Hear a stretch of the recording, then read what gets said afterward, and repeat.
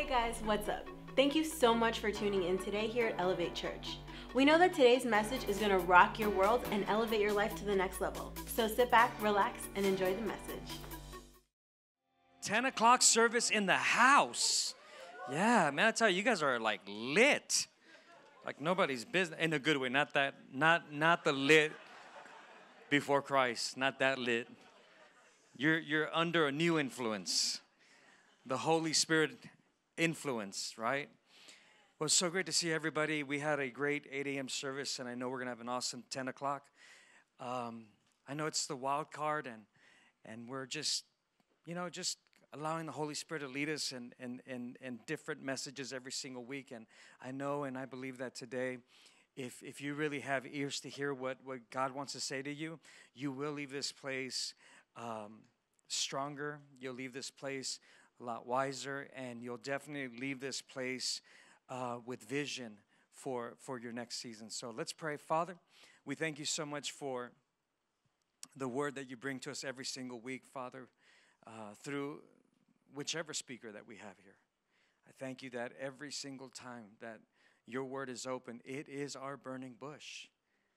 And like Moses, we encounter you, Father. And so, Lord, I pray that today that we would have a burning bush experience where we will hear a word from heaven, where an assignment will be given, where an answer will be put before us, Father, and where action will take place. And so, Father, I pray that if anyone walked in with even sickness, disease, any pain in their body, Father, I pray you heal them right now in Jesus' name so they can enjoy what you want to say to them. And we just give you all the glory and all the praise, and we cast every care upon you, every worry. Come on, say it with me, I'm focused. Come on, you got to be focused. You got to be in it to win it with Jesus. Are you guys ready for the word? All right, go to John chapter 1. Stay in John chapter 1 and just park there. If you have a Bible and it turns pages, wow, that's a miracle. You know what would be a really good app if there's any app developers out there? I'm telling you, you'll make some serious money if you do it. What if you created an app that had the Bible, but it actually, like when you were reading it, or if you're reading it, you can actually, like, you know how it has the arrow to turn the page, but it actually makes the sound of a turning page. That's a $1 million idea maybe right there. I don't know. Somebody can take it and then just share some of the proceeds with me and we'll be good. How many know that God wants to lead you in a direction of potential? How many believe that? That God really does want to lead me in the direction. God has a direction for every single one of you. And he wants to lead you in the direction of your greatest potential. If you read the Bible, every single story in history, God was always leading his people with direction. Every single one of them. There's not one story of a man or woman that God was not trying to give them direction based on the potential that was inside of them. As a matter of fact, if you take the story of Israel, and when he brought them out of Egypt, he kept trying to show them. He kept telling them, I want you to see what I want to give you. I want to give you the land of Canaan. And we know that he sends out spies, and the spies, they go out, 12 spies. And so that means that there was 12 different type of tribes that went out there. Leaders.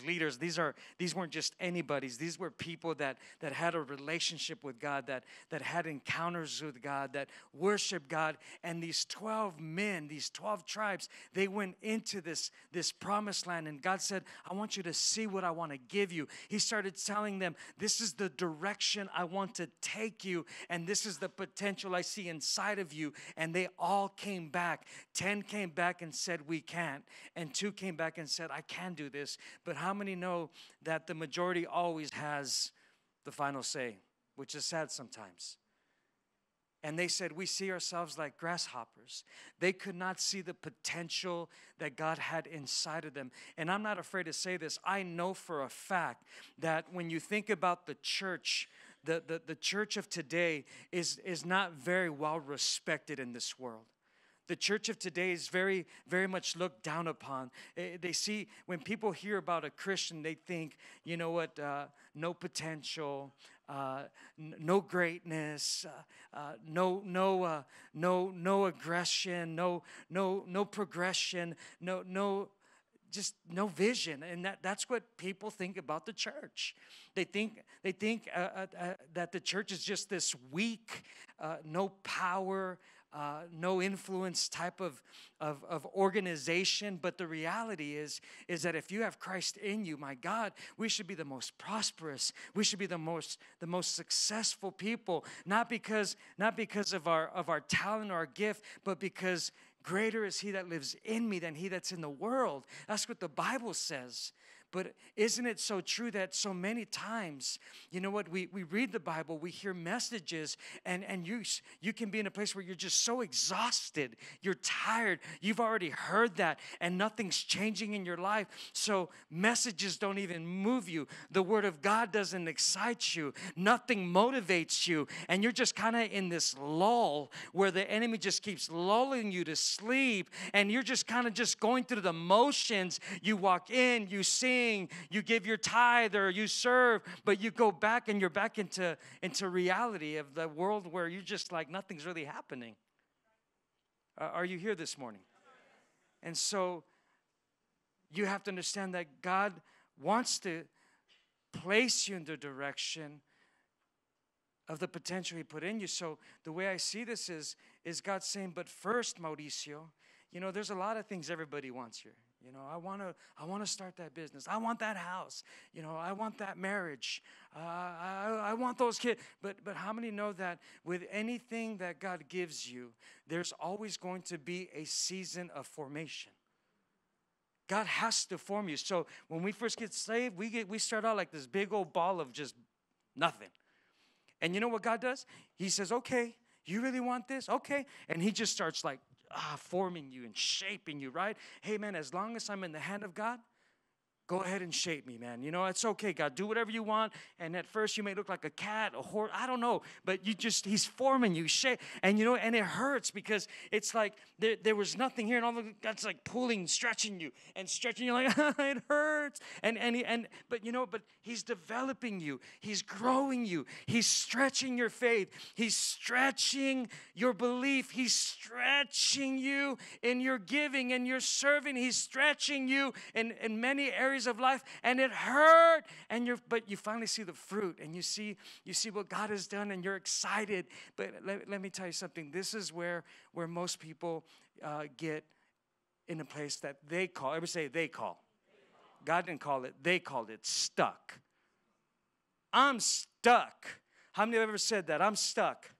Okay. Well, guess what? There is no stuck with God. There's no such thing as stuck. Show me somewhere in the Bible. I double dog dare. Show me a verse in the Bible where God left his people stuck. Any theologians in the house today? Find me a verse. There is no verse in the Bible. There is not one man or woman in the Bible that was being formed that was ever in a place called stuck. They came up with the word called stuck. We, as a matter of fact, we call it deserts and dry seasons, but this word stuck is what people keep using. Anytime something's not working for them, they just say, I'm stuck. But God doesn't stuck anyone. God stops people.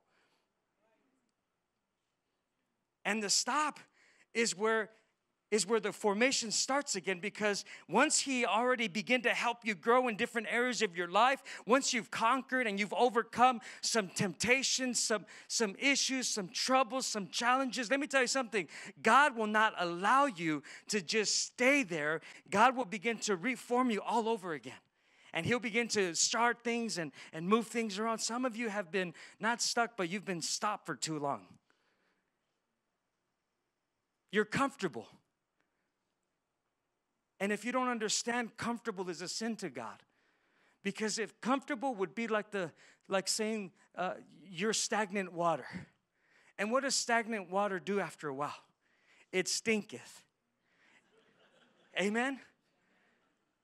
When you just when you just stay in the place of comfort, there's no movement. There's no progression. There's no direction. It just stays there like a puddle. And eventually, when you stay there too long, you begin to stink. Life stinks. Career stinks. Ministry stinks. Leadership stinks. But the reality, it's not that God has created you to just stay there stuck. It's that we just have allowed ourselves to just be so comfortable with our status quo that we don't see any more progression or even growth in our life. And God's saying, I'm a God who is constantly pointing you to directions that's going to bring out the best potential out inside of you and outside of you. That's what God wants to do. As a matter of fact, look at John chapter 1. You there? It says this. Now, because I want to give you how do we do this? What do we need to do? Because maybe you're someone here that you feel you're stuck in your marriage. You're stuck in your parenting. You're stuck in your career. Man, you're stuck right now. Maybe in your spiritual walk, you're stuck. I know that the children of Israel, when you read the story, they were stuck physically. They were stuck not only physically, but they were stuck in such a place where they were exhausted and tired because they had just come out of the slavery of 400 years, and now they're in the wilderness for how many years? How many years were they stuck? 40 years, man. They're going around in circles. But guess what? God always has a word. And look at this. Let's start with this foundation. John 1. It says, in the beginning. Everybody say, in the beginning. So, man, I'll tell you, right here, Jesus brings it back to the beginning. He brings it back to Genesis chapter 1. He said, in the beginning, guys, he said, was the Word. Was what? Was what? Come on, we're going to work today. Was the what? The Word. It was the Word. It was the Word that you and I read. He said, in the beginning was the Word, and the Word was with God, and the Word was. So every time you open this Word, what is this Word? God. And I believe that God wants to give you a God word. So stay with me. He was with God in the beginning. So that basically means that when God began to create everything that we see in existence, the word Jesus was right there next to the Father. And look what it says. And he was with God in the beginning. And through him, all things were made. All things were what? Did it say some things were made? No, okay, so guess what? Your healing, Jesus is the only one that can make that. All things were made. Your breakthrough, your financial breakthrough, your business exploding to progress and success, only Jesus can make that. Now Satan has temporary blessing, okay, where you feel good for a minute and it's temporary, but then it brings sorrow. But God has eternal breakthrough and blessing, and his blessing comes with joy. I mean, just look at the suicides in the last week. There's not enough money in the world that can keep you happy. Amen? And so, we pray for those families, and it breaks our heart. But the reality that money doesn't make you happy. Jesus is the only one that can make you whole, make you heal. And you know what? And his riches are without any sorrow. And so he says, and through him all things were made, and without him nothing was made that has been made. And so this brings me to the point of what I spoke on last Sunday. If you were here, I said that faith is what becomes the bridge that gets me from where I am to where I want to be. How many remember that? Okay, great. How many weren't in church last Sunday? All right, get a picture of these guys. So the problem when you're believing for, let's say, your breakthrough in your health. This is where I'm sick. And you and we're believing God for healing. The issue is not the sickness. The issue is the in-between my sickness and my healing. And when you've been in a place of sickness or whatever challenge for so long, you can begin to adapt to the culture or even learn how to adapt to your sickness. You can even learn how to coexist with your drama and your trauma, that you become so comfortable. And because you're not seeing any breakthrough, it doesn't matter how many sermons you hear. It doesn't matter how many scriptures you quote. It no longer moves you anymore. It's just like you're just coming to church only because it's a religious thing that we do as a family. We don't come to church because I'm expecting to encounter God. We come to church because we want to make sure that we're doing the good thing on Sunday. We want to make sure that our children have good morals when they grow up.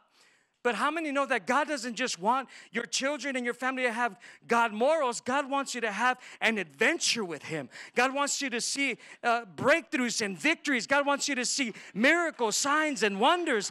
But it begins with you and I getting a fresh revelation of the Word of God. It's understanding, and please get my heart today.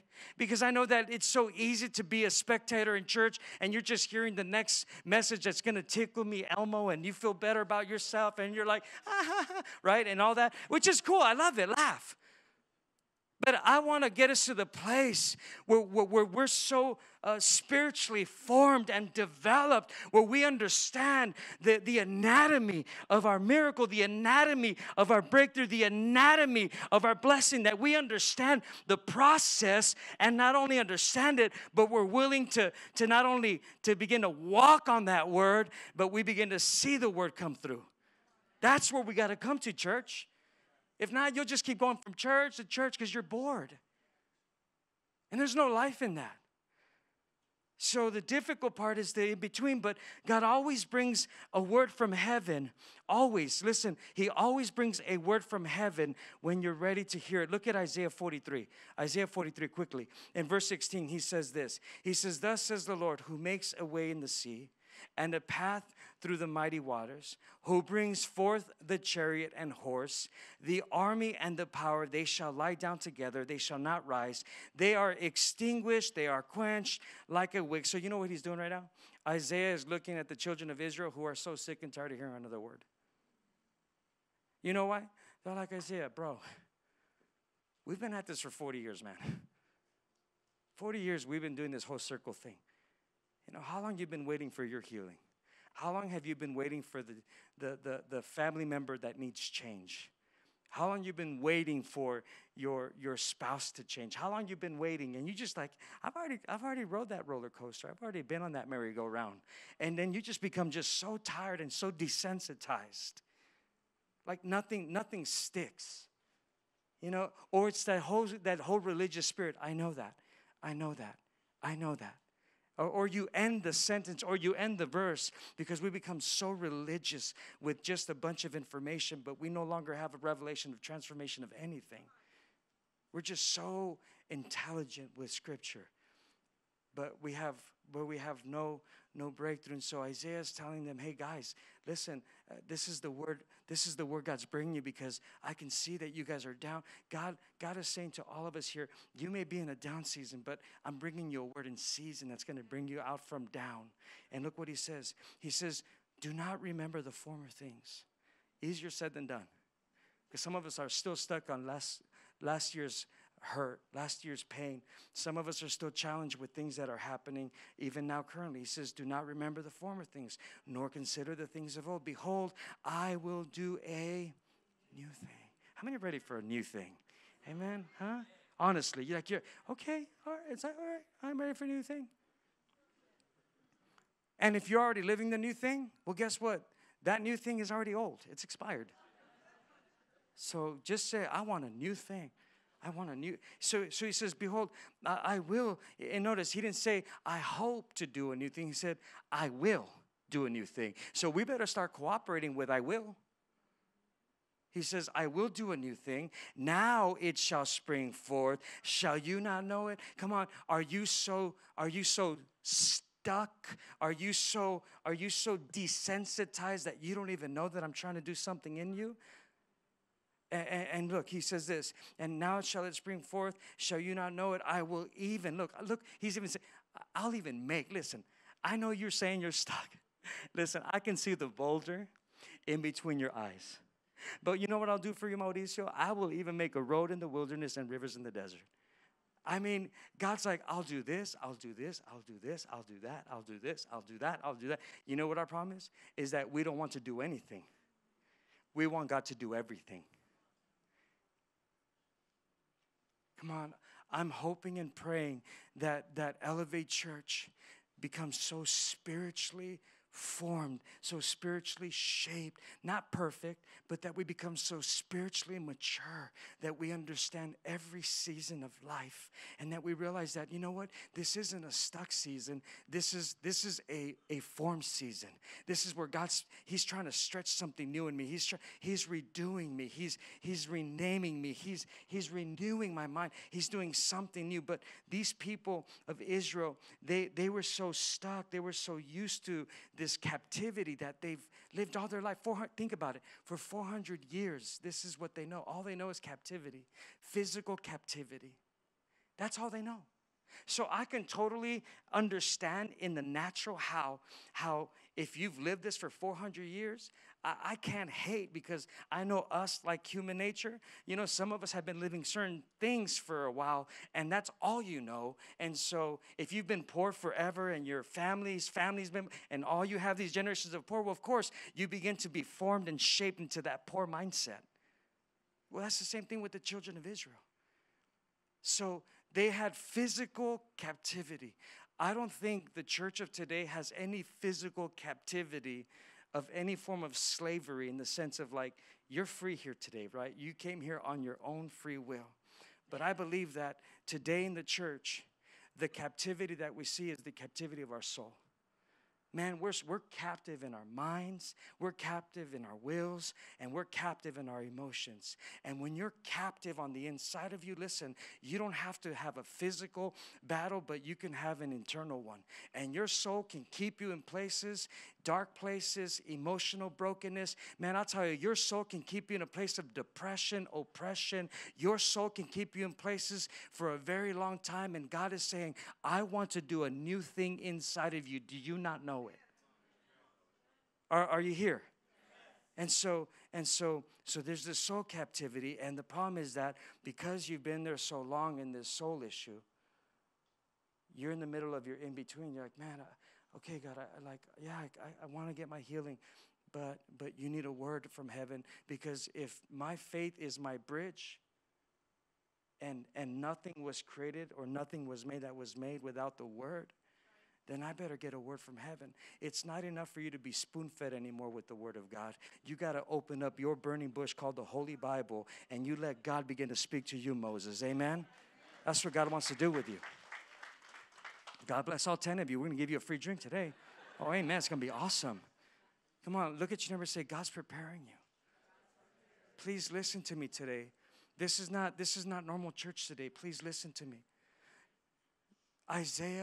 Isaiah was preparing the people of Israel. He was preparing them, constantly preparing them. Do you know, if you're just coming to church, hit or miss here and there, you are missing your preparation for the new season that God has for you.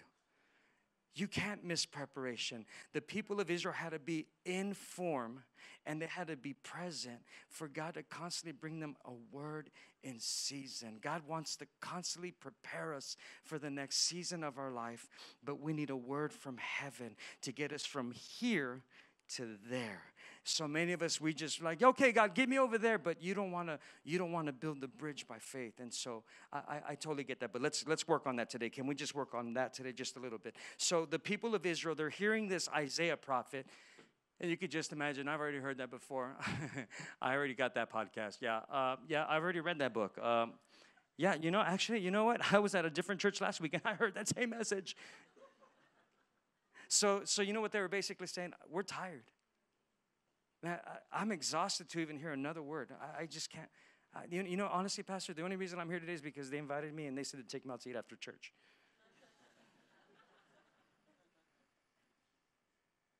And so, without even knowing, we can become so comfortable with just hearing messages and reading our Bible, and those are all great things, guys.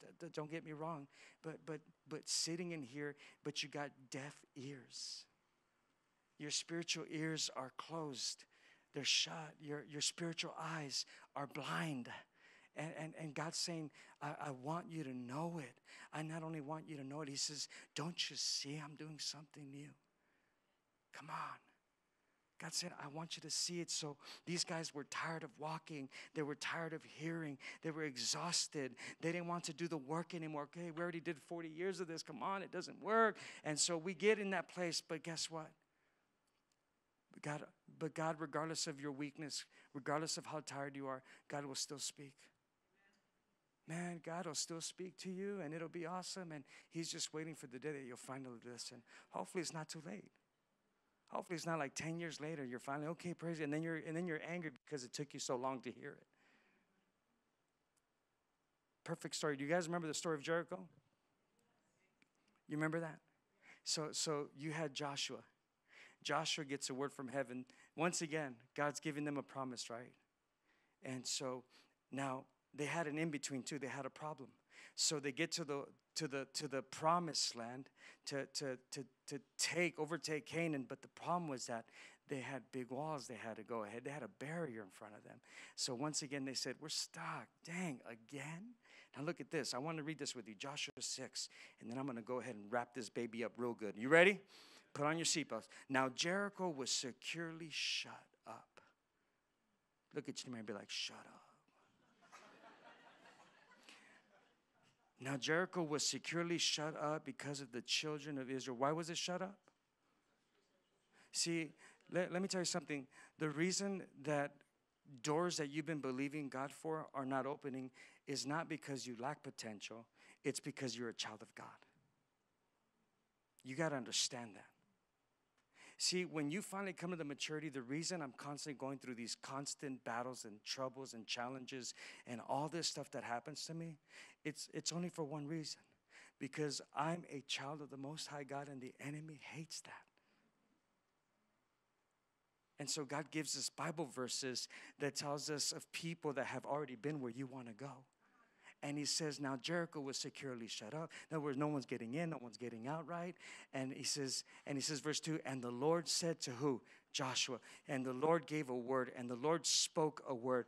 And the Lord said to Joshua, see. Everybody say, see. He says, see, I want you to see, I have given Jericho into your hand, its king and the mighty men of valor. You shall what?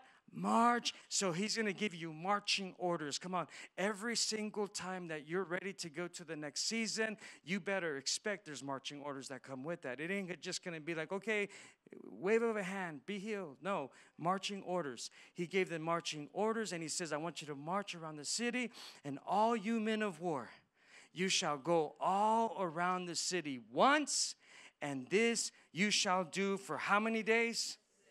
You'll do this for 6 days. Verse 4, and 7 priests shall bear 7 trumpets of ram's horns before the ark. But the 7th day you shall march around the city. How many times? 7 times. So I got to walk around a building for 6 days, okay? And then on the 7th day, we got to walk around that building 7 times. And he says, and it shall come to pass when they make a long blast with the ram's horn, and when you hear the sound of the trumpet, that all the people shall shout, but not just any shout, they shall shout with a great shout. They shall shout with a great shout, okay? And it says, and then, see, until you receive the word and until you begin to step into that word, there will never be, and then the wall of the city will fall down flat. Now, here's some interesting things. Let me give you some facts. When Joshua gave this word to the people of Israel, he didn't give them his details. They got to the walls and they said, yo, Joshi, I thought you said that God said that we're taking this over. And Joshua's like, we are taking it over. Well, then why are there 2 layers of walls and we can't get in? See, because when you think about the walls of Jericho, there was the outer wall and then there was the inner wall. And so they said, well, come again. Did he say walls or did he say wall? He said the walls are coming down. Okay, so we're stuck basically, right, Josh? And Joshua's like, no, here's what you got to do. Here's the word from the Lord. You need to walk around 6 times for 6 days. You need to walk around this. That's like me on a Sunday morning telling you, hey, guys, we found a building, praise God. And the whole church goes wild, right? Let's try that real quick. Hey, guys, we found a brand new church building. But we don't have any money. So what I need you to do is I need you to go right now to the Vaughn's building that's empty now, and I need you to walk around it for the next 6 days. Let me tell you something. I bet that everybody would probably show up, probably 99%, because you always have that one, will show up and be like, yay!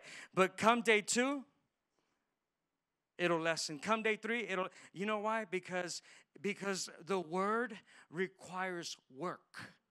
You got to learn how to start working the word. And a lot of us, we just don't want to work any word. I mean, it's your word, God. You better just do it. And so he says to them, here's what's going to happen. You guys are going to have to go ahead, and you're going to have to go around. Now, God gave Joshua, he gave him the design for the miracle, but he didn't give the people of Israel the details on how it was going to happen. He just said, y'all, the word is just walk around for 6 days. And so I could only imagine how day 1 could have been. They're walking in a circle, right? And nothing's happening, and they're probably thinking, this is crazy. Day 1, like all of us would. We'd probably be like day 1, like, man, are you sure Pastor Mauricio, did he hear from God? Day 1, like, okay. Man, just come on, let's respect the leadership. Just do it. Oh, okay, cool. Day 2, I'm walking like, dude, man, so why are we doing this again? Yeah, man, pastor said we're going to get a new building. Oh, man, this is kind of stupid, huh? I mean, does he have a financial plan? No, you heard him say, you say you got no money. Then why are we doing this stupid? No money, no buy. Okay, day 3. This ain't going to work. This ain't going to happen. He's got, man, is his head straight on? There's no, day 4. Hey, has anything happened yet? No. Man, I don't see this happening for us. Let me go talk to Pastor again. I can keep going. Day 5, day 6. You know what? The problem with so many believers, and can we just imagine a little bit? I mean, God gave us a beautiful thing called imagination. How many believe, with show of hands, in all honesty, because those people had nothing on us. They were human people just like us, regular folk, working folk, families, children, the whole thing. How many believe that there is a great possibility that within those 6 days, many of them left? How many believe that? How many think that everybody stuck it through and everybody was just praising God all?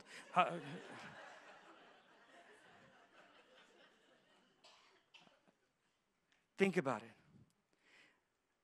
And when you think about when God wants to do something in you and through you, when he places you in a place called Elevate, the place you call home, I wonder how many people left on the 6th lap when they're about to reach their number 7.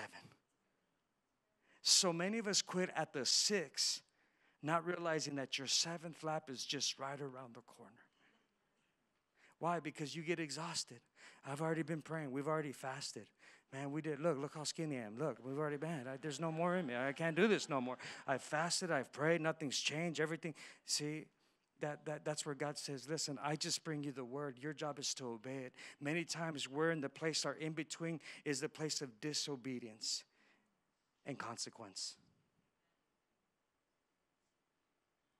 So we have to get back to obeying God's word, take his word for it, run with it, and then we understand that on the 7th day, man, I tell you, it was the most amazing thing because they sounded the trumpet, and when the trumpet, man, sounded, the whole people began to just, bam, they gave God a big shout of praise, and we know that the wall fell flat, not just the first layer, the second layer. You know why? Because just, here's what I believe. I believe that if the people of Israel were here today, they would say, Elevate Church, let me tell you something.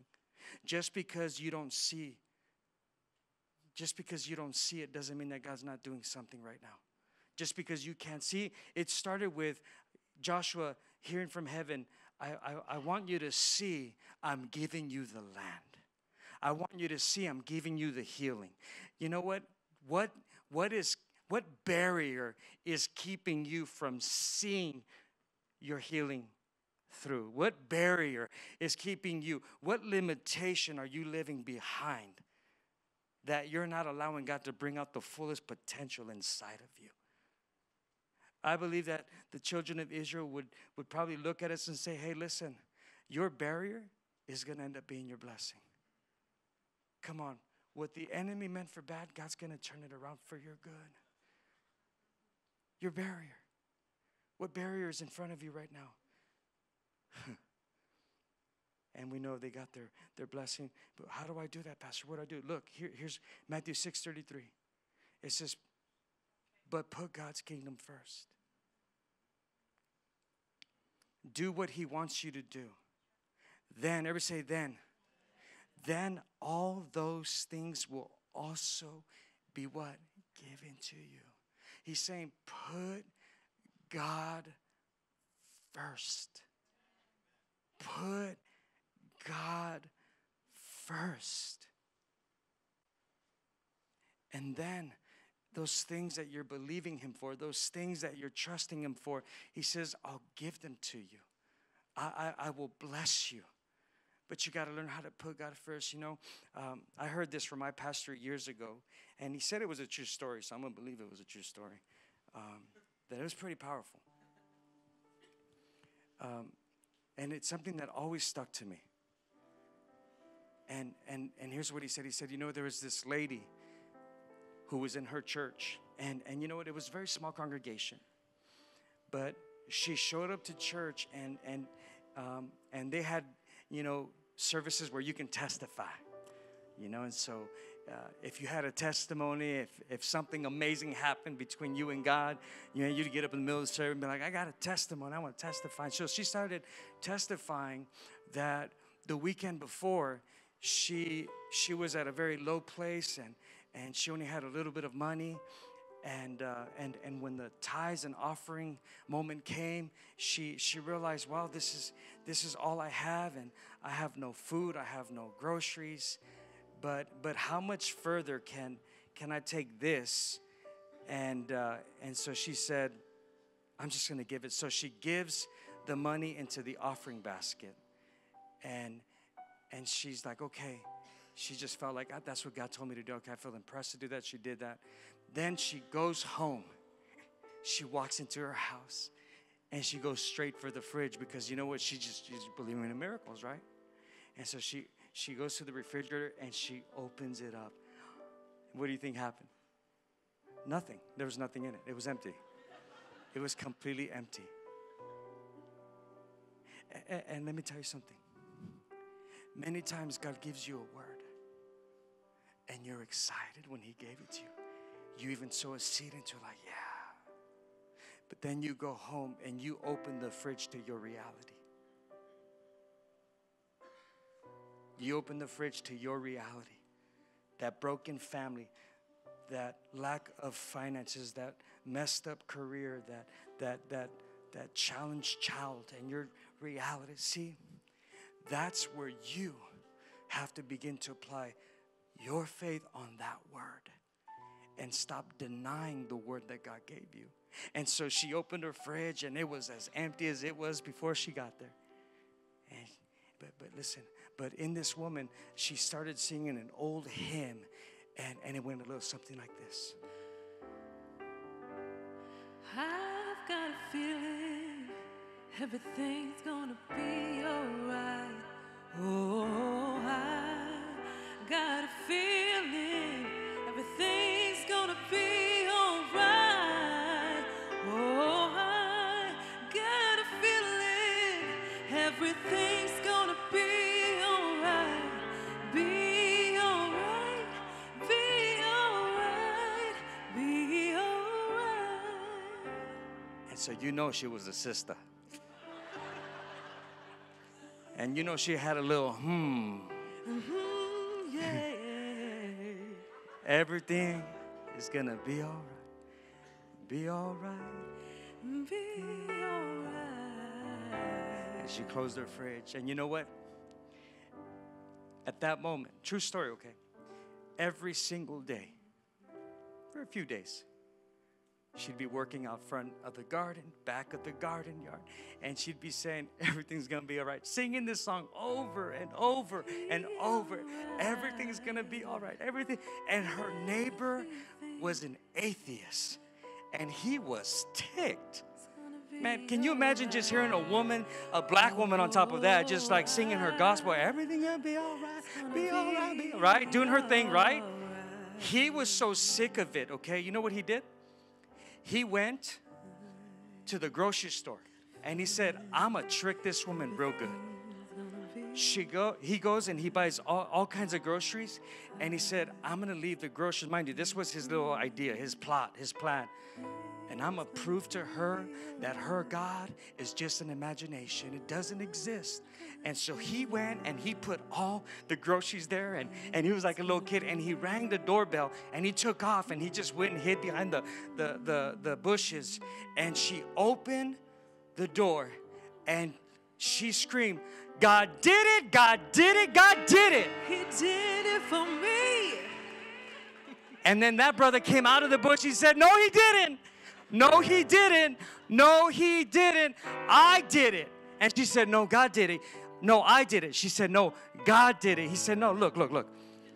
I got my Vaughn's receipt, and look, I paid for it with my money. Look, my name right there. Credit card number right there. My money. Ha! Ha! No, he ain't going to be all right. Nothing's all right. And so just think. And she said, give me that. And she said, whoo. And God did it. And he said, no, I did it. God did it, and the devil paid for it. Hey! What the devil meant for bad, God is going to turn around for your good. But you got to begin to get a shout with a great shout. Come on, stand to your feet. Give him a great shout and just say, come on. I got a feeling everything's going to be all right.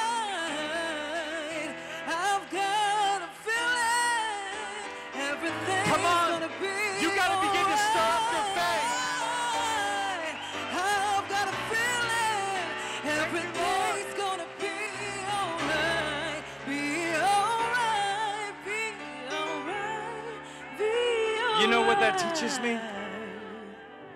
I don't care how God does it. I just care that He'll do it. I don't care. But as long as I'm in the hand of the Father, God shape me, mold me, change me, expand me, and help me get the revelation that one word from heaven can change me. Everything's going to be all right. But you got to start singing that from your heart. I'm going to be okay. It's going to be all right. It's going to be all right. Come on, just sing that out together. I got a feeling everything's gonna be alright. Oh, I've got a feeling everything's gonna be alright. Come on, open that fridge. Oh, I've got a feeling everything's gonna be alright. Be alright. Be alright. Be alright. Come on, can you see it already? I have a feeling everything's going to be all right. I've got a feeling everything's gonna be alright. Oh, I got a feeling everything's gonna be alright. Oh, I got a feeling everything's gonna be alright. Be alright, be alright, be alright. Can we give the Lord a big hand clap and just say yes? He will do it. He will do it.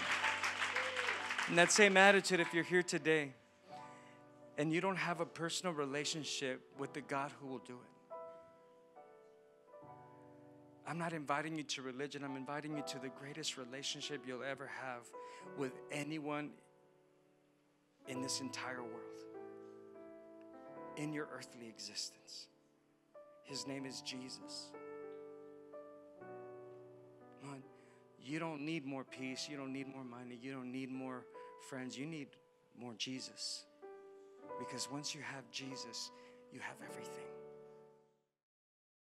If today's message impacted you in any way and you want to help us spread the gospel with a financial gift, text the number below.